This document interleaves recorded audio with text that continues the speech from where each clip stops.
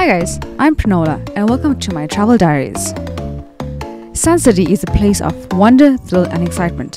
So, if you're planning a trip to Suncity or just want to see what the place is about, then this video is for you.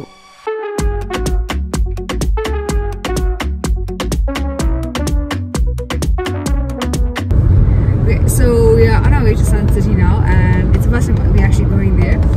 It's about a 2.5 hour drive out from Johannesburg, so it's not really that far, and it's quite a nice drive along the way. So let's go see what it looks like. Suncity is not just a destination, but a piece of paradise with a fascinating history and tons of incredible experiences. Suncity is nestled in the heart of the Northwest Province in South Africa. It's just a short drive from Johannesburg and is a quick escape for those seeking a perfect blend of luxury and adventure. There's shuttles that run from the car park to the main entrance, so you can hop on and off at any time. We just entered the one part of Suncity, so it's quite a big spot. I want to try the Valley of the Waves first. As you can see, we have a pretty nice empty bus that actually transports you up to the top of the Valley of the Waves or any other spots in and around the Suncity areas. You can book your tickets online or at a ticket pro near you and collect them at the entrance.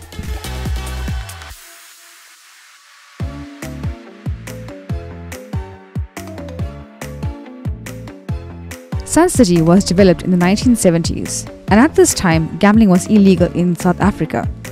The city was built by Sol Kerzner, who dreamt up an imaginary kingdom complete with a fanciful legend of a lost city and a lost tribe as a basis for his resort. Suncity is well known for its man-made beach, which is an incredible creation.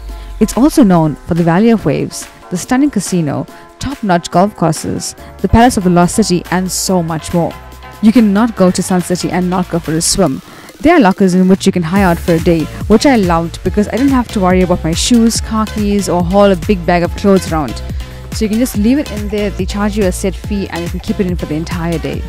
My favorite part of Suncity has to be the lazy river. You can just sit back, relax, and let the flow take you all around the park.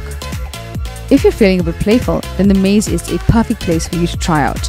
We had gone to the maze around the closing time, so unfortunately we could not complete it, but I will definitely be going back to do this again. Now, let's talk about the food. Suncity has an array of dining options, from fine dining to takeouts and everything in between. There's something for everybody. Oh, and the best part is that you get a card on entry that is loaded with about 80 Rand worth of credit, and you can use this in any restaurant that you want. So we had grabbed hot dogs and a Coke. I mean, this is the perfect food for the beach, isn't it? So, my overall rating for Suncity is activities and attractions of 4 out of 5, food 5 out of 5, the cost 3 out of 5, location and accessibility 3 out of 5, and a wow factor definitely 5 out of 5.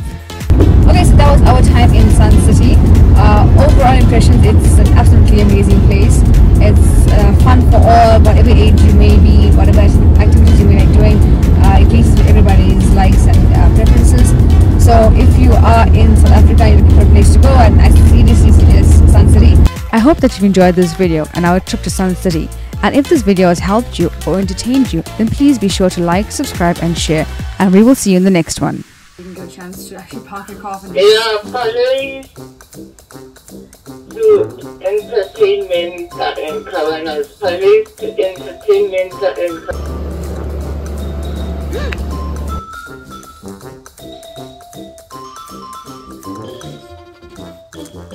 What's that?